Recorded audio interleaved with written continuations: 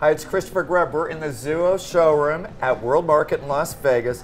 One thing that's so fun to do when I come to market is run into friends and get to share time with them on House Tipster, and here's one. This is Barrie Livingstone. Nice to be here. Talk to us about your career, because to say illustrious and fabulous aren't big enough words for me. So. Well, no, I like to remain humble, but I started off in Miami. I went to the Art Institute at Fort Lauderdale, so that was always my passion from the beginning. I knew I wanted to do it, and then I had a big furniture showroom in South Beach, which was a while the South Beach Design Group, and then came off to Los Angeles, and then after that went to Dubai and Malaysia, and now I'm back living in Malibu.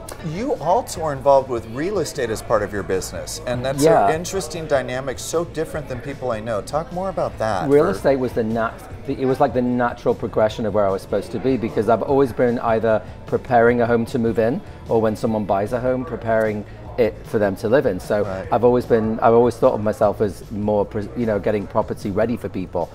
So then I realized, a friend of mine asked me after designing the house if I could list it as well, because they said, well, no one can sell it better. So I realized during the first few months of selling real estate that realtors really don't, there's so much that goes on with the business of real estate that it's very difficult to have a grasp of the interior. And I'm walking through these $4 million houses that have got, there's light fixtures that are rusty, and there's like all the door handles don't match, and it's like I'm looking at that while they're like, oh, come and look at this. So I knew that I was onto something different, and I actually had to write a book to actually explain myself.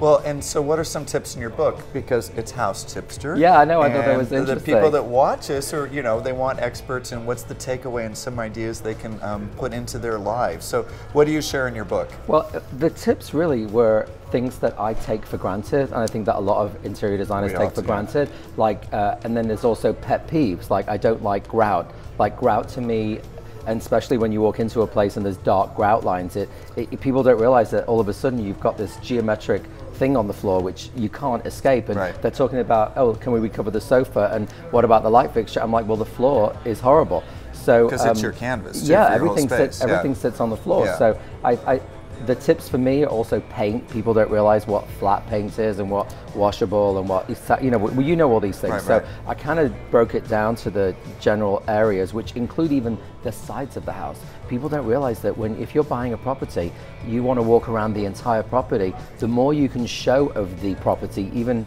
if it's on a 7,000 square foot lot or a small 0 lot line, if it's beautiful and clean all the way around, it's going to look like it's going to sell for top dollar. So those are the kind of tips that I give.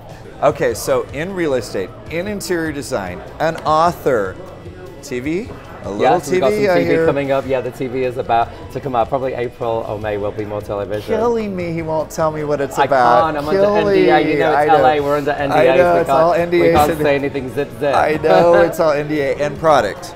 Well, and product, product is definitely close to my heart, because I'm very proud about what I do, and for someone to have a Barrie Livingstone piece would be like my favorite thing, no matter what, even if it would be a coaster. Like, do you have something you're in development right now? Yeah, actually, I'm working with acrylic, with lucite, with fun. That's what I'm working with. I've seen a lot of that too, but in a new way that didn't feel so sterile, and kind of it has a chic quality, which for a long time I just felt like it was. Yeah, no, I mean, and now what they can do is they're doing all these they're coloring things. You can take paper and you can have your own print put on it, and it's all inside the acrylic, which I don't know, I'm just very attracted to, because it has depth and dimension, Well, and it's art. I mean, you're creating a piece of art. It's very artistic.